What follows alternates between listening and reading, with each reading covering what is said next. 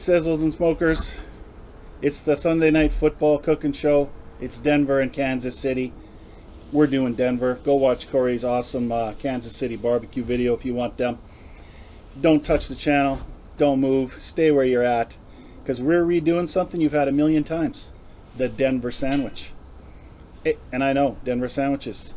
No offense, Denver. They stink. They're terrible. Unless you're shopping for groceries at like a Walmart garbage can, you're not going to put green peppers and some bad ham. No, we're not doing that. This is sizzle and smoke style. Look at that. This is the Denver sandwich reimagined. We got this awesome, oh, you can hear the sizzle. It's salted pork. Kind of like bacon. Close enough like bacon, you can use it. But if you see salted cured pork in a little tiny container, you grab it. Got our beautiful triangle bread, ciabatta. We'll be toasting that off. Got our bacon down. But first, let me give you the trick for making eggs. And this goes for any time. In your house, you're making eggs, whatever. Don't put them straight on the grill. Crack them. We're going with 4 eggs. It's like working at a breakfast place here. Now here's the secret. This is a 1/4 cup of milk. So to get great eggs and our sizzle and smoke seasoning, come on. People are buying it. People are loving it. Get yourself some. The secret to great eggs is to get some air in there. You don't really need to see. I'm just whipping it up. This is what restaurants do, French chefs do. Incorporate some air, kind of like your bacon, into your eggs. So if you like scrambled eggs, seriously, you got to try that. Now, we can't put those on because they'll be done too fast. I'm going to cook our bacon. Now, our sizzle and smoke style Denver, the bacon. 1 small chopped onion. 1 medium chopped red pepper. Ooh. 2 fresh jalapenos. Wafted up. And some mushrooms.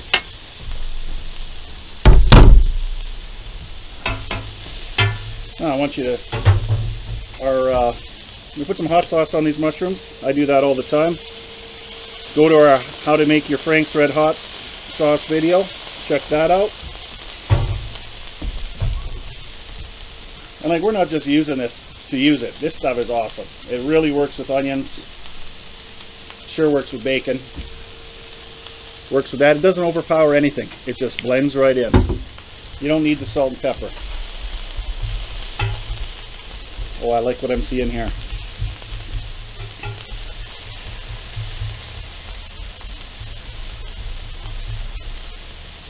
Okay, looking probably at a 5-minute cook time.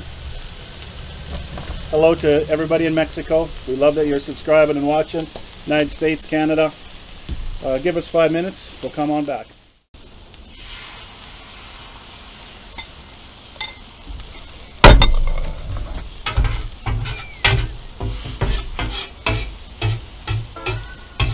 Oh yeah.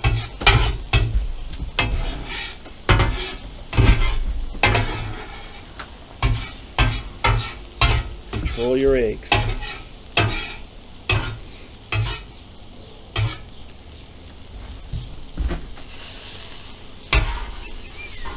Let's fold this stuff in.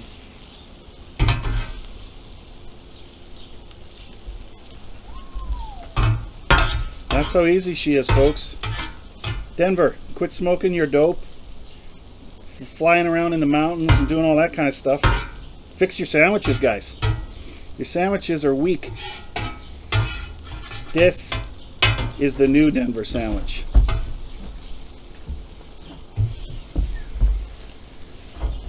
Get our bread on. Alright folks, we're cooking with gas. We're making Denver realize they're a bunch of hacks.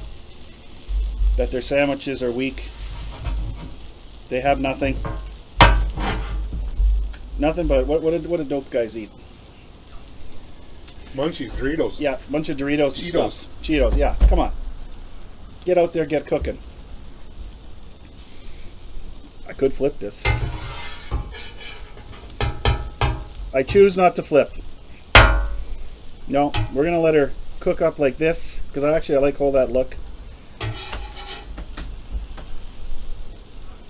Oh yeah, the eggs are fluffy under there. Your bread's toasting. The pork is sizzling.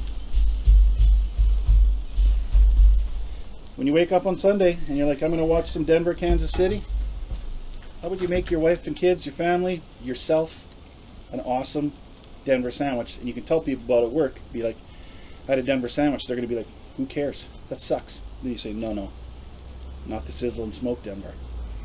All right, a couple more minutes of this. We'll plate her up, show you how we done.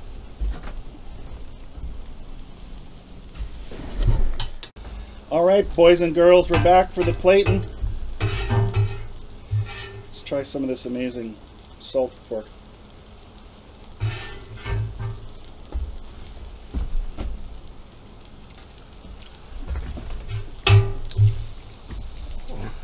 No. I've tasted roadkill. It tastes better than that shit. That's terrible. That is complete salt. Holy man. Wow. That is, I can't describe that. That's horrendous. Horrendous. That is like licking a piece of, not even a piece of salt. It's like licking an iceberg of salt. You ever been to the farm and they got the salt block sitting there for the cows? Woo. This is saltier. Son of a... 100% that's saltier. Cut that part out. Don't use that stuff that I put on there. It looked cool. Bacon. Take regular bacon, your breakfast bacon, throw that on there for the love of Mexico, even you're not liking to have that much salt in your food, because that was interesting. That was Finland. Maybe Finland would like that salt cod. There's obviously cod. It's different when it's fish, not pork. But something else needed to be done to that. Yeah. Washed in water. It must have had to be soaked before you cook it. Woo. That was intense. Okay. I think that burned my taste buds.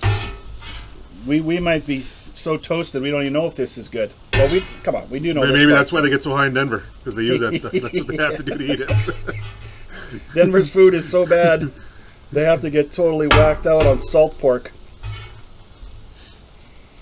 And I can't even say where I got it from, because it's one of our stores, that we like in town. Absolutely. Well, they don't know. Maybe they sell it, they don't cook it. Maybe the butcher screwed up. We don't know. He might have thought it was supposed to be sugar, and he put in salt, because that was messed up. That's interesting. Oh. Probably some cheese on here would be okay. I'm just thinking that now. Cheese would be great. Okay, try it without the cheese. Okay. We'll get some cheese. I don't know if I'll be able to taste this even.